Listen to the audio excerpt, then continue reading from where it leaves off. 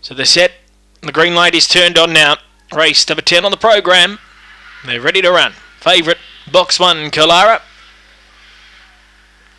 They're racing now. Kalara was the last one to bounce out, and Shining Opal next door away okay. Coming over, Scott's Dunker from the outside. It'll lead a Rumour Girl. Third, a length away, Lucy Jabner, and fourth, Texas Blaze. They're followed then by Kalara, Zambora Pride, drifting back now, Shining Opal and Leechwood Lass at the tail. So around the bend, Scott's Dunker straightened up a length and a half. Texas Blaze is getting right up on the rails. It burst through to hit the front. Kalara late, but Texas Blaze drew away. Won by 2.5. Second, Kalara. Shining Opal rattled home and grabbed the third in front of Scott's Dunker and Leechwood Lass. They're followed in then by Zambora Pride, Lucy Jabner and a Rumour Girl. Time here 25.89.